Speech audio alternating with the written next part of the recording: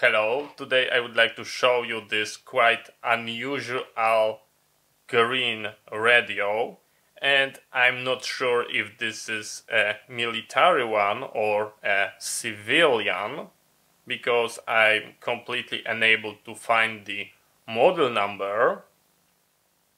The design is quite similar to something that I seen being used by a German public safety, to be more precise, firefighters, but they've got a completely different coloring, and the green one in general is used by military, but I've got no idea why this is an interesting radio. That's because the model number, which is located here on that plate, this is a handmade, handwritten, and if you notice, I'm completely unable to find the proper model number, so I was unable to Google this radio. It is quite similar to the Bosh radios that I've seen. I expect it to be working on the VHF.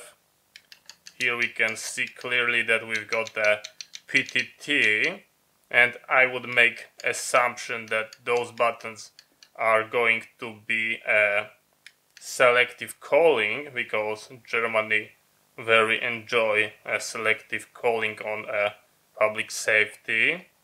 We've got a battery compartment here,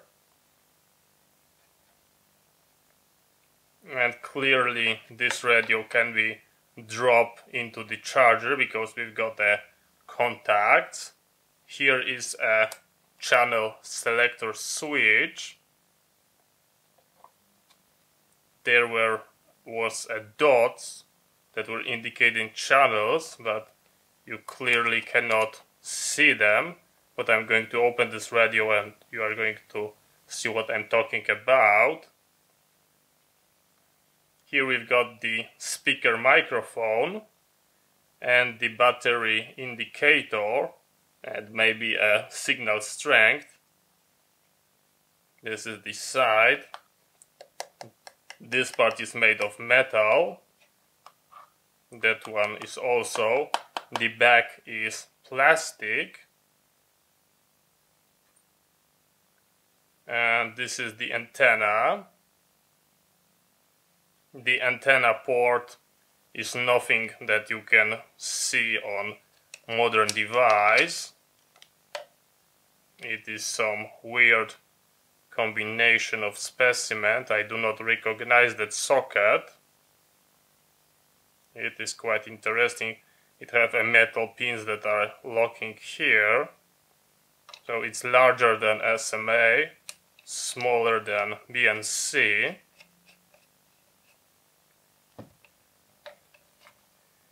I believe that's going to be a volume indicator, and that might be a switch. And we've got also a connector for a hand microphone headset, and if it's mounted, we've got pins that are making a short and most likely enabling or disabling the external speaker. So that's how they are routing. That's my assumption. And let's take a look what we've got inside.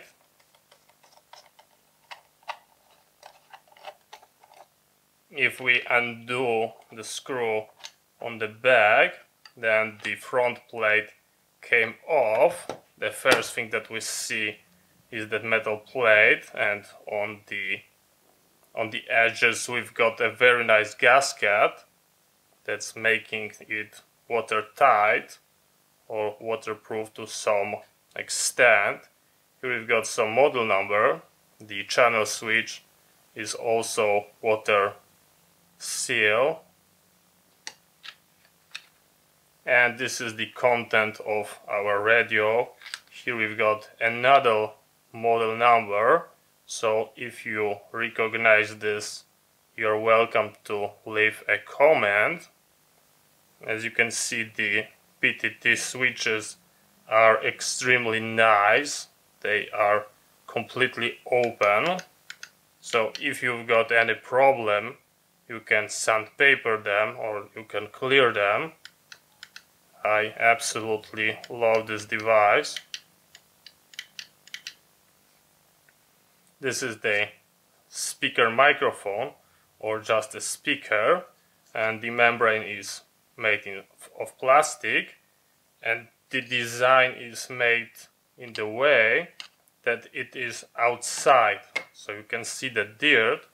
That's because it was not sealed, so it was not blocking the sound.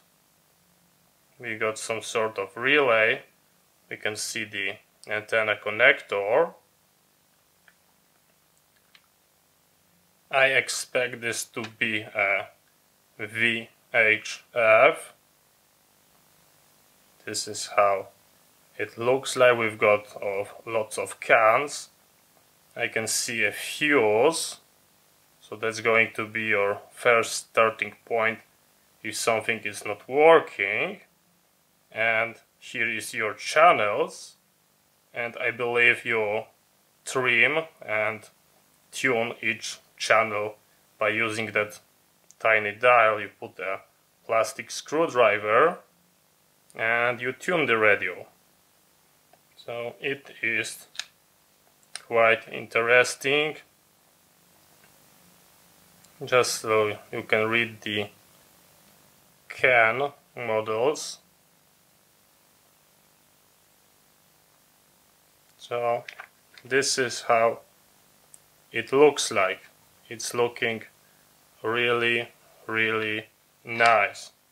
As I told you, I do not have more information about this unit. The back plate, it don't want to come off easily, so I'm not going to totally disassemble it, because there might be a screw. So yeah, this is how it looks like. This is more like a collection piece, but if you've got any information where this radio can be used, could be used, then please let me know in the comment. So thank you very much for watching. I hope you find that interesting. See you next time, and bye bye.